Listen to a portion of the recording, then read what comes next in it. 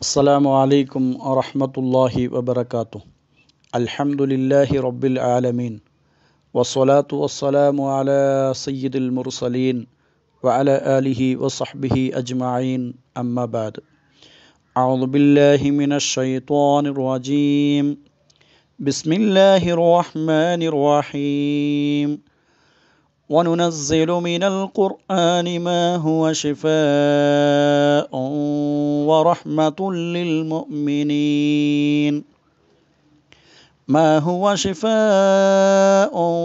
ورحمة للمؤمنين ولا يزيد الظالمين إلا خسارا.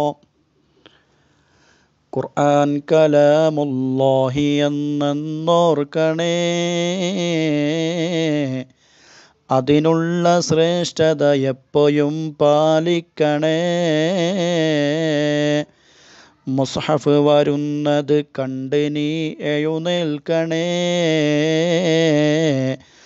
തൗറാത്ത് കണ്ടെഴുന്നേറ്റു നബി എന്നോർക്കണേ. ഏറ്റവും ബഹുമാനാദരവുകൾ നിറഞ്ഞ മട്ടം യൂണിറ്റിലെ അഹ്ലുസുന്നത്തി വൽ ജമാഅത്തിൻ്റെ വിദ്യാർത്ഥി സംഘടനയിലെ കർമ്മോത്സകരായ പ്രവർത്തകന്മാരെ, അല്ലാഹു സുബ്ഹാനഹു വ തആല നമ്മുടെ നോമ്പും മറ്റു സൽക്കർമ്മങ്ങളും മുഴുവനും അവൻ്റെ അടുക്കൽ കബൂലിയത്തുള്ള അമലുകളുടെ കൂട്ടത്തിൽ പെടുത്തി അനുഗ്രഹിക്കുമാറാവട്ടെ. പരിശുദ്ധമായ റമളാനിൻ്റെ മൂന്നാമത്തെ 10 എത്തുക്കും മിനന്നാർ, നരകത്തിൽ നിന്ന് മോചനം നൽകുന്ന 10 ലൈലത്തുൽ ഖദർ പ്രതീക്ഷിക്കപ്പെടുന്ന പുണ്യങ്ങളുള്ള രാവുകൾ കടന്നു പോകുന്ന ഒരു 10 നാം നിലകൊള്ളുന്നത്. ഇത്തരത്തിലുള്ള ഒരു ക്ലാസ്സിന് അവസരമൊരുക്കിയ കാരണം നമുക്കറിയാം. SSF കർണാടക സ്റ്റേറ്റ്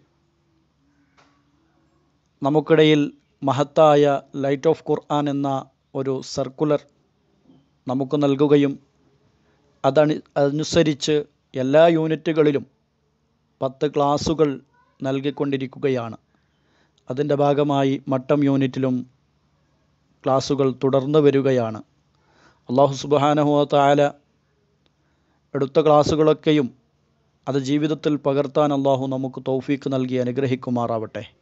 അതിന് സഹകരിച്ച വോയിസുകൾ പ്രവർത്തകരിലേക്ക് എത്തിക്കുന്ന, അത് കേൾക്കുന്ന മുഴുവൻ ആളുകൾക്കും അല്ലാഹു എല്ലാവിധ ഖൈറും ബറക്കത്തും നൽകി അനുഗ്രഹിക്കുമാറാവട്ടെ എന്നാമുഖമായി പ്രാർത്ഥിച്ചുകൊണ്ട്, പ്രിയമുള്ളവരെ, പരിശുദ്ധ ഖുർആനിനെ സംബന്ധിച്ച് പറയുകയാണെങ്കിൽ, പരിശുദ്ധ ഖുർആൻ അല്ലാഹുവിൻ്റെ കലാമാകുന്നു.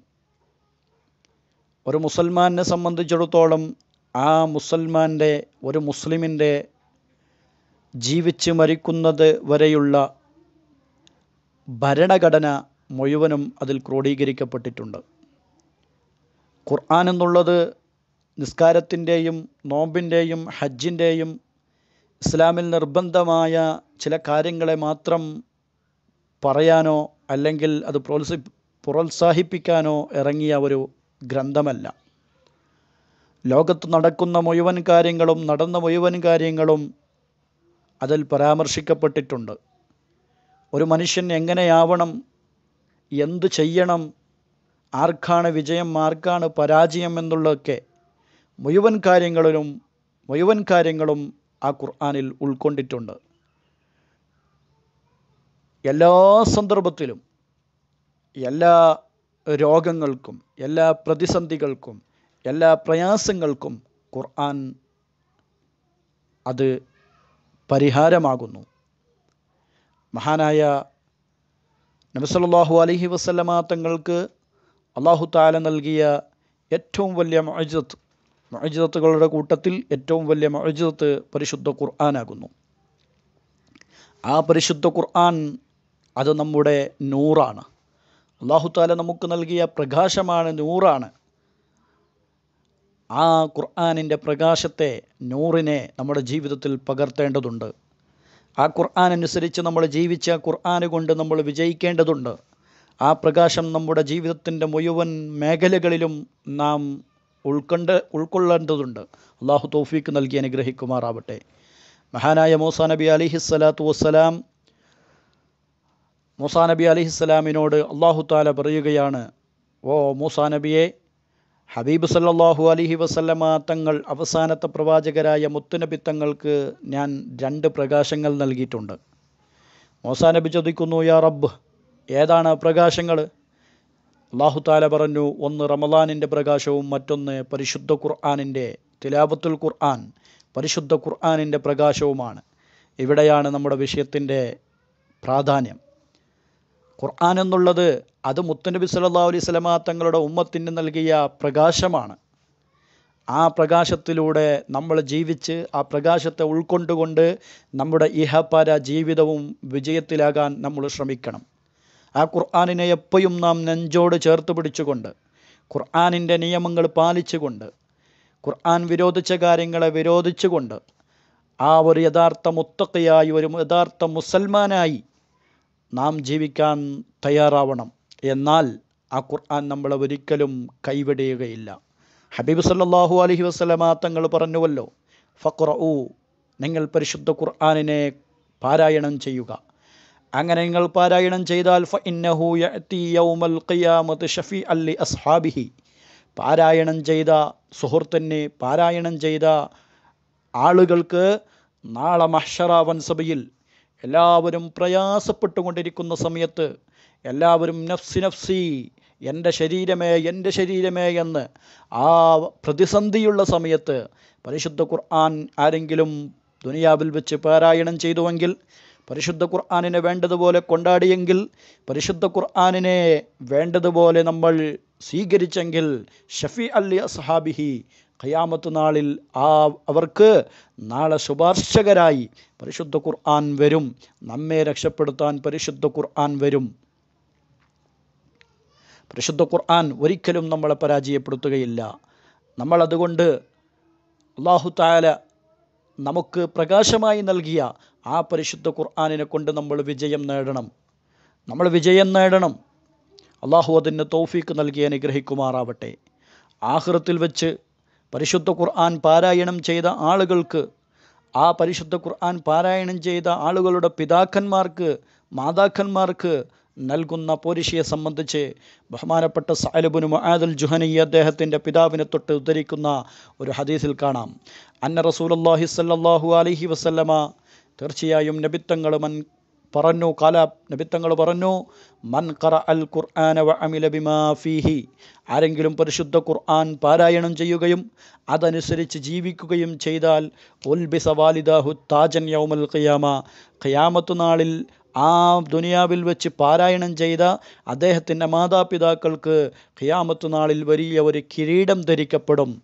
ലൗഉഹു അഹ്സനു മിൻ ലൗഇ ശംസി ഫീ ബുയൂത്തി ദുനിയ ലൗ കാനത് ഫീക്കും, ദുനിയാവിൽ സൂര്യൻ ഉണ്ടാകുന്ന സമയത്ത് ആ സൂര്യൻ എത്രമാത്രം പ്രകാശമുണ്ടോ ആ പ്രകാശത്തെക്കാളും ഉത്തമമായ പ്രകാശമായിരിക്കും നാളെ പരിശുദ്ധ ഖുർആൻ പാരായണം ചെയ്ത ആ വ്യക്തിയുടെ മാതാപിതാക്കൾക്ക് ഖിയാമത്ത് നാളിൽ അല്ലാഹു തആല നൽകുന്ന കിരീടം. അങ്ങനെയാണെങ്കിൽ ഫമാ ളന്നകും ബില്ലദി അമില ബിഹാദ, മാതാപിതാക്കൾക്ക് അത്രയാണെങ്കിൽ ഈ ഖുർആൻ പാരായണം ചെയ്ത ആളുകൾക്ക് എത്രമാത്രം ഫലം അല്ലാഹു തആല നൽകും. അല്ലാഹു തആല അത്തരത്തിലുള്ള ഖുർആനിനെ വേണ്ടതുപോലെ സ്വീകരിക്കാൻ, ഖുർആനിനെ വേണ്ടതുപോലെ മനസ്സിലാക്കി നമുക്ക് ഖുർആനിനെ അതിൻ്റെ നിയമങ്ങൾ പാലിച്ച് ജീവിക്കാൻ അല്ലാഹു നമുക്ക് തൗഫീക്ക് നൽകി അനുഗ്രഹിക്കുമാറാവട്ടെ.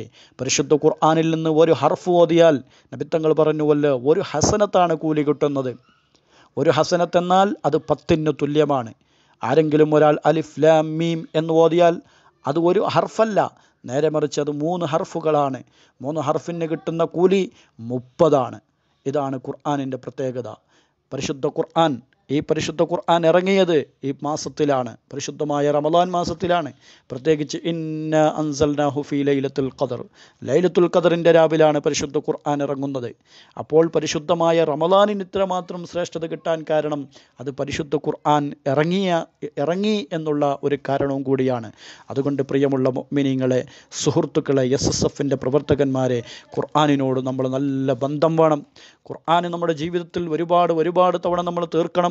മഹാനായ ഷാഫിഈ ഇമാം റളിയല്ലാഹു തആല അൻഹു നമ്മുടെ മദ്ഹബിൻ്റെ ഇമാമാണല്ലോ. മഹാനവറുകൾ ജീവിതത്തിൽ ഓരോ ദിവസവും ഒരു ഖത്മുൽ ഖുർആൻ തീർക്കുമായിരുന്നു. പരിശുദ്ധ റമളാൻ വന്നാൽ 2 ഖത്മുൽ ഖുർആനാണ് മഹാനവറുകൾ തീർക്കാറുള്ളത്. അതുകൊണ്ട് ഖുർആനിനെ വേണ്ടതുപോലെ നമ്മൾ അനുസരിക്കണം. നേരത്തെ ഓതിയ ആയത്ത് എന്താണ് അതിൽ പറയുന്നത്? ഖുർആനിലൂടെ അല്ലാഹു തആല സത്യവിശ്വാസികൾക്ക് ആശ്വാസവും അതുപോലെ തന്നെ കാരുണ്യത്തിൻ്റെ വാക്കുകളും അല്ലാഹു തആല ഇറക്കിക്കൊണ്ടേയിരിക്കുന്നു. അപ്പോൾ ഖുർആൻ അതനുസരിച്ച് ജീവിച്ചാൽ ആ മുഅ്മിനീങ്ങൾക്ക് കിട്ടുന്നത് ആശ്വാസത്തിൻ്റെയും കാരുണ്യത്തിൻ്റെയും വാക്കുകളും സംഭവങ്ങളുമാണ്. അല്ലാഹു തആല ഖുർആൻ വേണ്ടതുപോലെ മനസ്സിലാക്കി ജീവിക്കാൻ തൗഫീക്ക് നൽകട്ടെ. മഹാനായ അബുൽ മൂസൽ അശ്അരി റളിയല്ലാഹു അൻഹുവിൽ നിന്ന് നിവേദനം, നബി സല്ലല്ലാഹു അലൈഹി വസല്ലം തങ്ങൾ പറഞ്ഞതായി പറയുകയാണ്, തീർച്ചയായും ഖുർആൻ പാരായണം ചെയ്യുന്ന ഒരു സത്യവിശ്വാസി അതാരെപ്പോലെയാണ്? മധുരമുള്ള നാരങ്ങ പോലെയാണ്. എന്തേ കാരണം? മധുരമുള്ള നാരങ്ങ അത് നല്ല സ്മെല്ലുണ്ടാകും, നല്ല രുചിയുമുണ്ടാകും, രണ്ടുമുണ്ടാകും. നേരെ മറിച്ച് പരിശുദ്ധ ഖുർആൻ പാരായണം ചെയ്യാത്ത സത്യവിശ്വാസിയോ അത് കാരക്ക പോലെയാണ്. കാരക്ക മധുരമുണ്ട്, പക്ഷേ അത് നല്ല സ്മെല്ല് ഉണ്ടാവുകയില്ല. ഖുർആൻ പാരായണം ചെയ്യുന്ന കപടവിശ്വാസി, ആ കപടവിശ്വാസി നബി സല്ലല്ലാഹു അലൈഹി വസല്ലം തങ്ങൾ ഉദാഹരിക്കുകയാണ്, അതൊരു റൈഹാൻ പുഷ്പം പോലെയാണ്. റൈഹാൻ പുഷ്പം എന്നാൽ അത് നല്ല സുഗന്ധമുണ്ടാകും, പക്ഷേ അതിൻ്റെ രുചി കയ്പുള്ളതാണ്.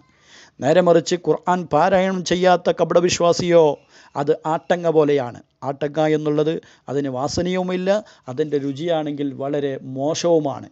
അതുകൊണ്ട് നമ്മൾ സത്യവിശ്വാസിയായ ഖുർആൻ പാരായണം ചെയ്യുന്ന സത്യവിശ്വാസിയെപ്പോലെയാവണം. ഓറഞ്ച് പോലെയാകണം, നല്ല മധുരമുണ്ടാവണം, നല്ല സ്മെല്ലുണ്ടാവണം. ഈ ഒരു കോലത്തിൽ നബി സല്ലല്ലാഹു അലൈഹി വസല്ലം ഉദാഹരിച്ച ഈ ഒന്നാമത്തെ ഉദാഹരണത്തിൽ നമ്മൾ പെടണം. അല്ലാഹു തആല തൗഫീക്ക് നൽകി അനുഗ്രഹിക്കുമാറാവട്ടെ. പ്രിയമുള്ള സുഹൃത്തുക്കളെ, നാം നിലകൊള്ളുന്നത് അവസാനത്തെ 10 ലൈലത്തുൽ ഖദ്ർ പ്രതീക്ഷിക്കപ്പെടാവുന്ന രാവുകളിലാണ്. 21, 23, 25 3 ദിവസങ്ങൾ നമ്മിൽ നിന്ന് കഴിഞ്ഞുപോയി. എന്നെയും പണ്ഡിതന്മാർ വളരെ പ്രാധാന്യം നൽകിയ ലൈലത്തുൽ ഖദ്ർ കൂടുതൽ പ്രതീക്ഷിക്കപ്പെടാൻ ചാൻസുള്ള 27-ൻ്റെ രാവും 29-ൻ്റെ രാവുമാണ് നമുക്കുള്ളത്. മഹത്തുക്കളായ പണ്ഡിതന്മാർ 27-ന് വളരെ പ്രാധാന്യം നൽകിയിട്ടുണ്ട്, ലൈലത്തുൽ ഖദ്ർ പ്രതീക്ഷിക്കപ്പെടാവുന്ന രാവുകളിൽ പെടുത്തിയിട്ടുണ്ട്. അതുകൊണ്ട് ആ ലൈലത്തുൽ ഖദ്റിൽ പ്രതീക്ഷിക്കപ്പെടുന്ന രാവുകളിൽ SSFൻ്റെ പ്രവർത്തകന്മാർ ഒരുപാട് സൽക്കർമ്മങ്ങൾ ചെയ്തുകൊണ്ട്, കാരുണ്യ പ്രവർത്തനങ്ങൾ ചെയ്തുകൊണ്ട്, സ്വതക്കകൾ ചെയ്തുകൊണ്ട്, നല്ല സേവനങ്ങൾ ചെയ്തുകൊണ്ട് നമ്മുടെ ജീവിതത്തെ ധന്യമാക്കണം. മഹദിയായ ആയിഷത്ത് റളിയല്ലാഹു തആല അൻഹ ചോദിക്കുകയാണ്, ഓ റസൂൽ സല്ലല്ലാഹു അലൈഹി വസല്ലം തങ്ങളെ, ലൈലത്തുൽ ഖദ്റിൻ്റെ രാവിൽ ഞാൻ എന്താണ് പറയേണ്ടത്? നബി തങ്ങൾ പറഞ്ഞു, അല്ലാഹുമ്മ ഇന്നക അഫുവുൻ കരീമുൻ തുഹിബ്ബുൽ അഫ്വ ഫഅഫു അന്നി എന്ന് ഇതിനെ നീ വർദ്ധിപ്പിക്കണമെന്ന് പറഞ്ഞു.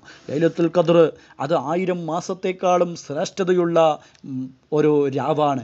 1000 മാസത്തിൽ ഇബാദത്ത് ചെയ്തതിനേക്കാളും ശ്രേഷ്ഠതയുള്ള ഒരു രാവാണ് പരിശുദ്ധമായ ലൈലത്തുൽ ഖദ്റിനുള്ളത്. മഹാനായ മൂസാ നബി അലൈഹിസ്സലാത്തു വസ്സലാം അള്ളാഹുവുമായി ഒരു ഡിസ്കഷൻ നടത്തി. അതിൽ മൂസാ നബി അലൈഹിസ്സലാം ചോദിക്കുകയാണ്, അള്ളാഹുവേ, നിൻ്റെ അടുക്കൽ എനിക്ക് അടുക്കണം, ഖുർബത്തുണ്ടാവണം, അടുപ്പമുണ്ടാകണം, അത് ഞാൻ ആഗ്രഹിക്കുന്നു. അല്ലാഹു തആല പറഞ്ഞു, അങ്ങനെ ആഗ്രഹം എൻ്റെ അടുപ്പം ലഭിക്കുന്നത് അത് ലൈലത്തുൽ ഖദ്റിൻ്റെ ദിവസത്തിൽ ഉണർന്നുകൊണ്ട് ഇബാദത്ത് ചെയ്ത ആളുകൾക്കാണ്. മൂസാ നബി വീണ്ടും ചോദിക്കുകയാണ്, അല്ലാഹുവേ, നിൻ്റെ റഹ്മത്ത് എനിക്ക് ആവശ്യമുണ്ട്, നിൻ്റെ റഹ്മത്തിനെ ഞാൻ ആഗ്രഹിക്കുന്നു. അല്ലാഹു തആല പറയുന്നു, എൻ്റെ റഹ്മത്ത് ലഭിക്കുന്നത് അത് ലൈലത്തുൽ ഖദ്റിൻ്റെ ദിവസത്തിൽ മിസ്കീന്മാർക്ക്, പാവപ്പെട്ടവർക്ക് കരുണ ചെയ്യുന്നവർക്കാണ് എൻ്റെ റഹ്മത്ത് കിട്ടുക. വീണ്ടും മൂസാ നബി അലൈഹിസ്സലാം ചോദിക്കുന്നു, അല്ലാഹുവേ, സിറാത്ത് എന്ന പാലത്തിൽ ബുറാക്കിനെ പോലെ പെട്ടെന്ന് വിട്ടുകിടക്കാൻ ഞാൻ ആഗ്രഹിക്കുന്നു. അല്ലാഹു തആല പറയുന്നു, അത് ലൈലത്തുൽ ഖദ്റിൻ്റെ രാവിൽ സദഖ ചെയ്യുന്നവർക്ക് കിട്ടുന്ന ഫലമാണ്. വീണ്ടും മൂസാ നബി അലൈഹിസ്സലാം ചോദിക്കുന്നു, അല്ലാഹുവേ, സ്വർഗത്തിലുള്ള ആ മരത്തിൻ്റെ തണലിൽ ഇരിക്കാനും അതുപോലെ തന്നെ ആ മരത്തിൽ നിന്ന് പഴവർഗ്ഗങ്ങൾ പറിച്ചു തിന്നാനും ഞാൻ ആഗ്രഹിക്കുന്നു. അല്ലാഹു തആല പറയുന്നു, ലൈലത്തുൽ ഖദ്റിൻ്റെ രാവിൽ ഇസ്തിഗ്ഫാർ അധികരിപ്പിച്ച ആളുകൾക്കാണ് ആ ഓഫർ ലഭിക്കുന്നത്. വീണ്ടും മൂസാ നബി അലൈഹിസ്സലാം അള്ളാഹുവിനോട് ചോദിക്കുന്നു, നിൻ്റെ തൃപ്തി ഞാൻ ആഗ്രഹിക്കുന്നു, എനിക്ക് ആവശ്യമുണ്ട്.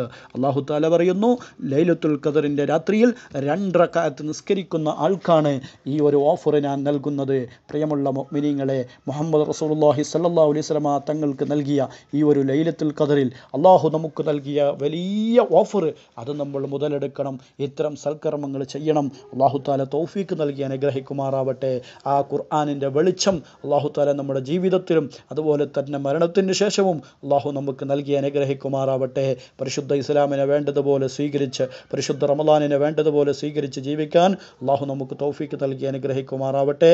ആമീൻ. അസ്സലാമു അലൈക്കും വറഹ്മത്തുള്ളാഹി വബറകാതുഹു.